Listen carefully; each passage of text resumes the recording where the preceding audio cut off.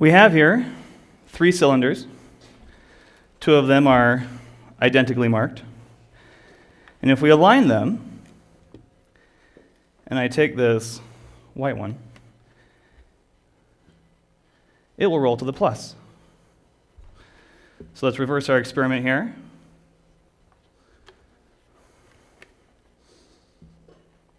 And it still rolls to the plus. This might seem pretty obvious. Let's try it again. Oh, but now it went the other way. And it goes the other way again. And now it doesn't go. So who knows what's going on? The first 2 times, I bet 90% of you were thinking magnets, right? You had it down, magnets. But really, I've tricked you. There's a small stone in here. I can make it roll whichever way I want. Now that's fun, but it probably irritates some of you on a little level too, right?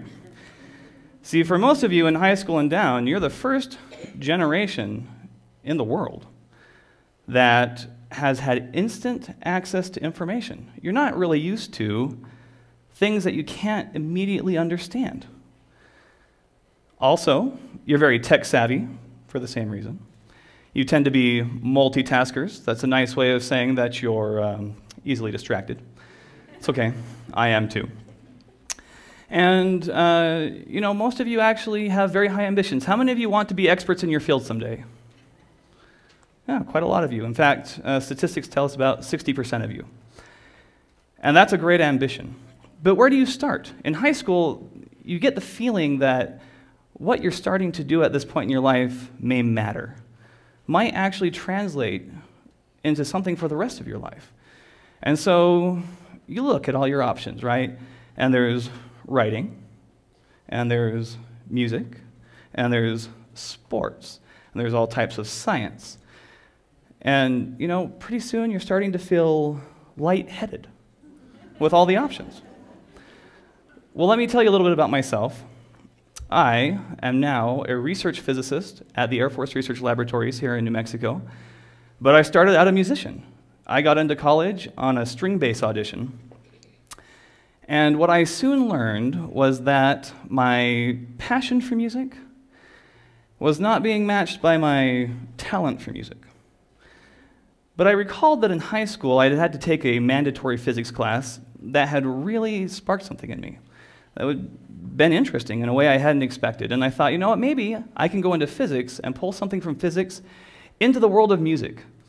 And I can enhance it and make a place for myself in music by incorporating science. And so I went into physics, and you know what? The results were sometimes disastrous. Because what happens when you put a musician in a physics lab is they don't understand what's going on. So one time, I had to clean out this vacuum chamber with nitric acid. So I did a little bit of research. I learned that nitric acid cannot come into contact with things that are organic. Well, to a musician, that's things that either are or used to be alive. So don't get it on me, right? That was my take-home message. But in this vacuum chamber, there was a little bit of organic residue, because organic actually means contains carbon. So I flushed this out, and I flushed it into a gallon vat of waste nitric acid, and I sealed that up very tight because I was a good student. And I set that down next to 4 gallons of acetone, a gallon of methanol, and a gallon of propanol. And then thankfully I left the lab.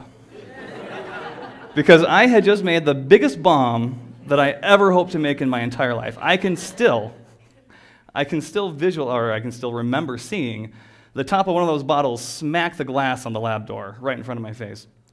There is still glass embedded in the concrete ceiling of that laboratory that you can go see today. Well, I can't go see it, but you can go see it. So, this is what happens sometimes. But what happened is, in my case, I didn't end up bringing it back into music, because in physics, there were wonderful opportunities, and I started taking them, and I took them to heart. And they kept coming, and I kept grabbing them, and I kept following them, and pretty soon I replaced a passion for music with a passion for science. Now, that's not the case in other fields. Science has made tremendous contributions to many things, economics and sports and music, auto-tuning. If you've ever enjoyed a song by an artist who cannot sing, you can thank somebody with a technical background. And so, as you go along, if you have a basic training in a science, it will allow you to solve problems that will come along, because life is full of these types of challenges that are not immediately obvious.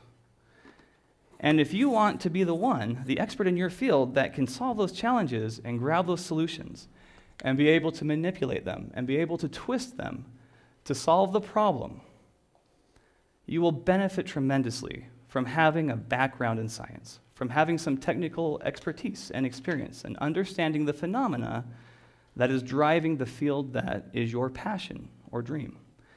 And so I urge you, as you begin your career path in high school, consider taking some training in science and empowering yourself for your own future.